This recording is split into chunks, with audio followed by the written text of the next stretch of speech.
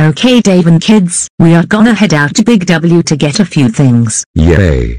I love Big W. Now Dave, you better be on your best behavior and not throw any temper tantrums while at the store, understand? Understood, Catherine. Okay then, let's get going.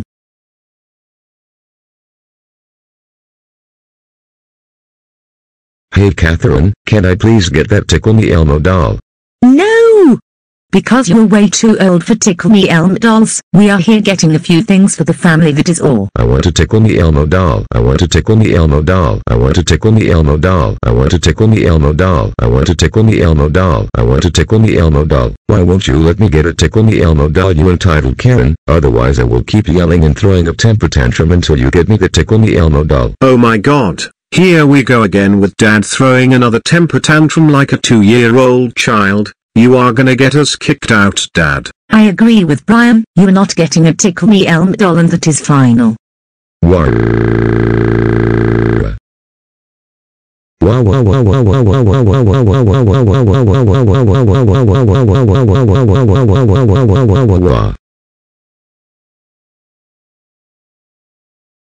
Well, look who it is, Hugo. It's that family who have a man-child of a dad and husband. Ha ha ha ha ha ha ha ha ha ha ha ha ha ha ha ha ha ha ha. Hey, you boys leave us alone. My husband cannot help how he acts. He was dropped on his head as a baby.